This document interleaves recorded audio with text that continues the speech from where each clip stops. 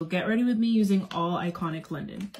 First things first, I'm going to go in with the Velvet Smooth Pore Refining Primer. I'm just going to focus it in my T-zone to get rid of any shine. It's just going to give that instant blurring effect. We're going to be photo ready. What pores? Next, I'm going in with the Super Smoother Blurring Tint in the shade Warm Sand. The coverage that you get from this skin tint is actually so good. It's a perfect satin matte finish. You guys saw how little I applied, yet you get such good coverage and it's still lightweight. And next, I'm going to go in with the famous Illuminator. If you want your glow to be absolutely blinding, you need this. Like, I can't make this up. Last but definitely not least, I'm going to set my face with the Prep Set Glow. This is literally liquid gold in a bottle. Not much convincing is necessary. This is the finished look. The glow is most definitely glowing thanks to Iconic London.